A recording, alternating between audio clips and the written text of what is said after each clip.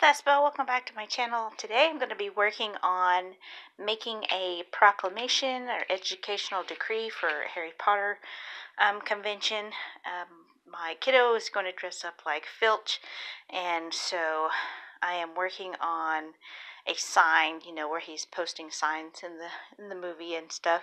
So I'm going to be making a frame out of cardboard to fit this poster that is actually 2 sheets of paper printed out and taped together. Half of it was on one and half of it was on the other.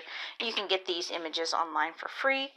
And so I am using some X-Acto knives, box knives, ruler, hot glue.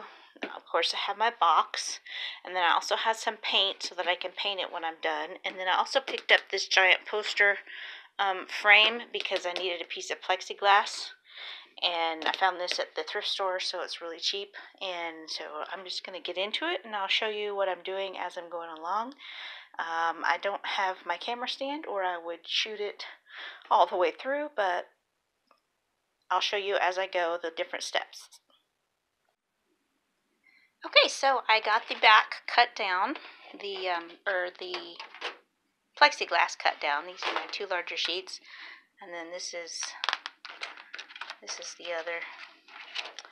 It's not even perfect, but that part's going to be covered over with some more cardboard, so it's not that big of a deal.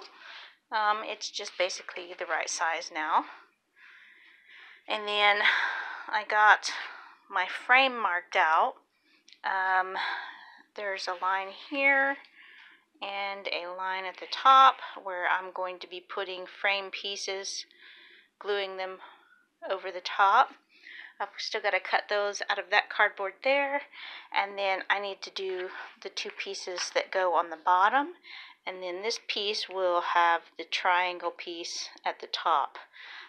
So getting there, and I'll show you the next part when I get to it. Okay, so the next step was to cut out the frame pieces for the top. That's just the background piece. So all I got to do now is glue those on so that it holds the plastic in place. And I'm just going to use hot glue on that and get that going. And then I got to cut the trim pieces that go across here to make the base. And then I have to cut the triangle and the trim pieces around the triangle for the top. Okay, I just got all these glued down, and Proclamation's looking a little more thick.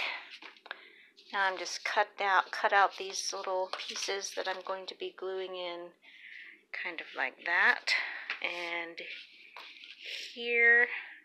Then I'm going to put another piece of cardboard here, and then there will be another one probably about there.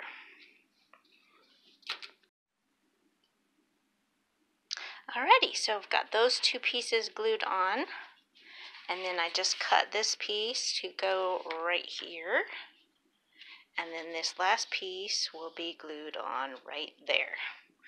So it gets starting to take shape. I think it's going to be pretty cool. Okay, I've got the bottom glued on.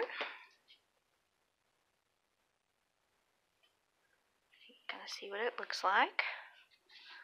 I think I need to trim this one. It's sticking out just a little bit farther on that side, but it's not too bad. And then the top is glued on, obviously, and then so I cut the triangle and laid it on, and then trimmed the corners there. So now I have something to glue it to. And then I gotta glue that on, and then I just gotta make 2 strips to go on each side to kind of make a roof for the triangle, basically. So I'm gonna do that next. Okay, so now I've got this piece glued on, and then I've cut out these strips, and then I'm going to glue them on the sides, on each side, but not quite so far in like that. I'm going to glue them right down the center on the top, so that's going to be just about my finished sign. I still have to add a clasp here and a lock, and then add some chain to the top for carrying, and then paint. Okay, so I've got this attached. I decided to go with some jute twine instead of chain because I'm trying to keep it lightweight.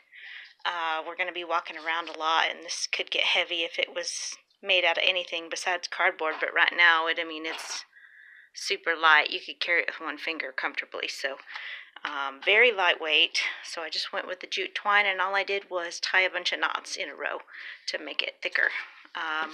And then I punched holes into the top here and pushed the ends of the jute twine through, and then I glued another piece of cardboard over the top just to hold it in place. You can see this side a little bit better. So the next thing, the back doesn't look spectacular, but it's all going to be painted brown, so I think it's going to be awesome. And then this is the finished base piece. Pretty much all I got to do now is paint it and then add the lock on it to give it a little bit of detail to it, and I think that's turning out pretty cool. It's going to be easy to carry, be a nice addition to a costume, and so yeah, I'm going to get to painting. Okay, we finished it up. We got a coat of paint on it, just kind of a distressed looking coat of paint, just to make it look nice and old and rustic, and we put a little lock on. I used this little piece of hardware here is left over from an old bookcase.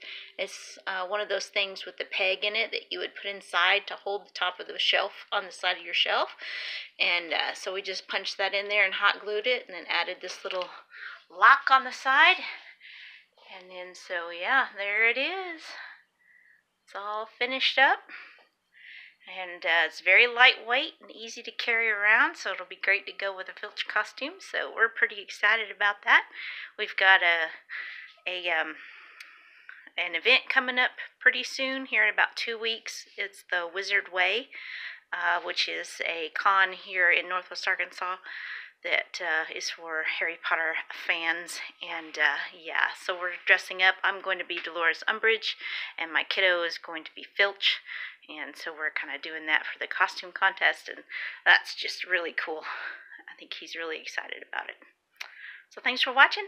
Hope you guys can duplicate or recreate your own Proclamation educational decree. And we'll see you guys in the next video. Bye.